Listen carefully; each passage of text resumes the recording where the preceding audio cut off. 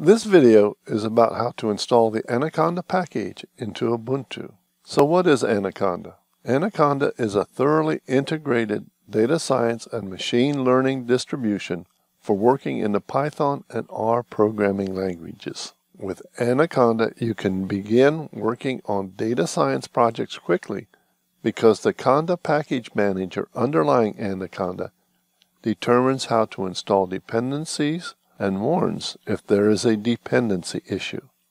Anaconda's aim is to simplify creating and maintaining a data science-based working environment. The Anaconda distribution contains over 250 data science and programming packages to help you get started. It also comes with the Conda package manager that is additionally used to create virtual environments. You also have access to 7,500 additional open source packages from the Anaconda repository. Outcomes, or what you should be able to do after watching the video: download and install Anaconda, configure Anaconda to not start automatically when you open a terminal, and activate and deactivate the Conda-based virtual environment.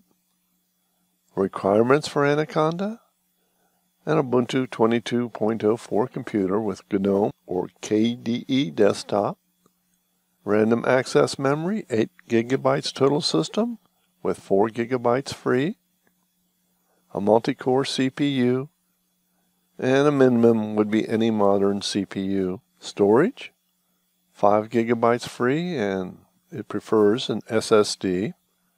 And then there's a minimum 2.5 GB with 1 GB for caches, but I probably wouldn't want to try that. A monitor 1920 by 1080, and then the minimum would be 1024 by 768 pixels.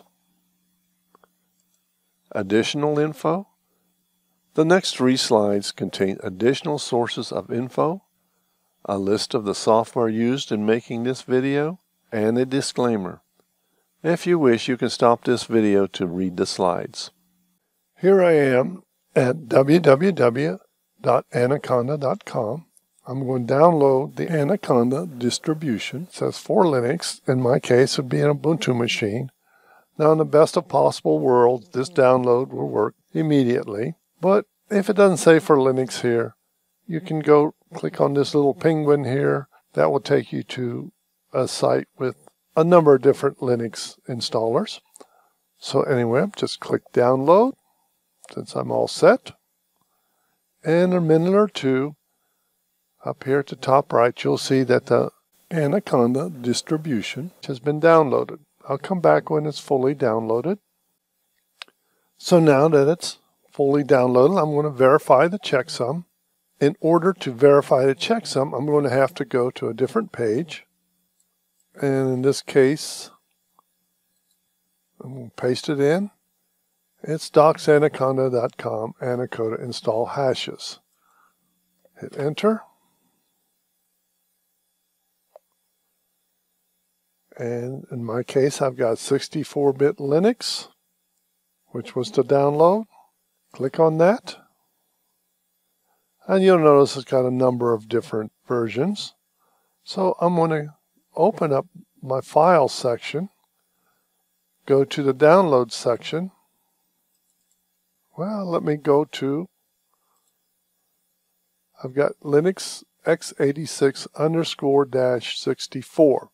So let me go back to the web page, and it would be this one, Linux x86_64. Open that page. And I want to get the SHA-256 sum. So basically, I'm just going to copy it. Now, the next thing I need to do is open up a terminal. Control-Alt-T. And I'm going to change the color of the terminal to white simply because it's easier to view on YouTube. You don't have to change yours. And I'm going to go down to Preferences.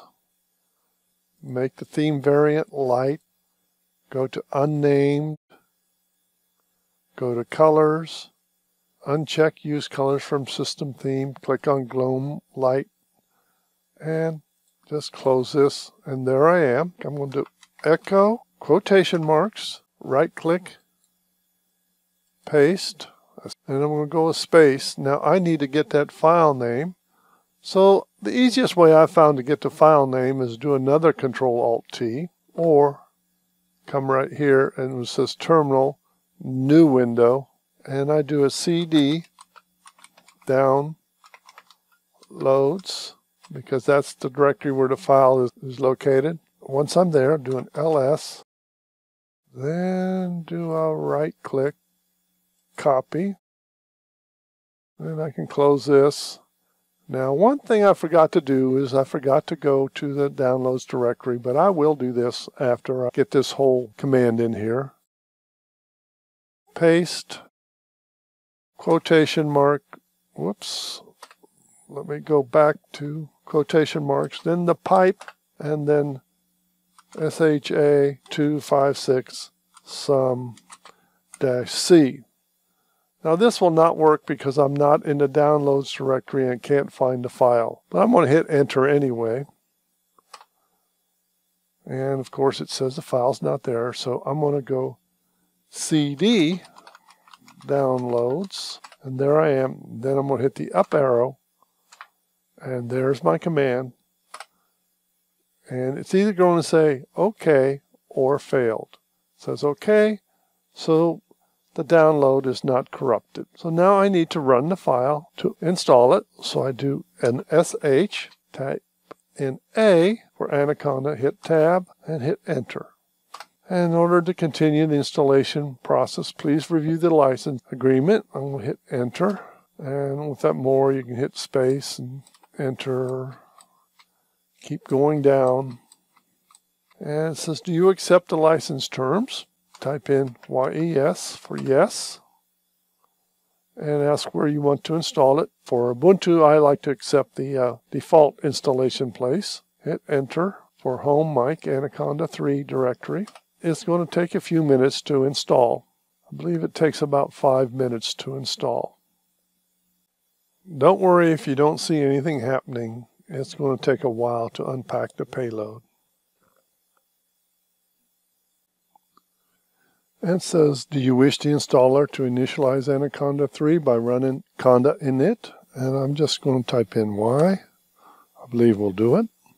Hit enter. Okay, now that Anaconda has been installed, I need to point out this one setting right here.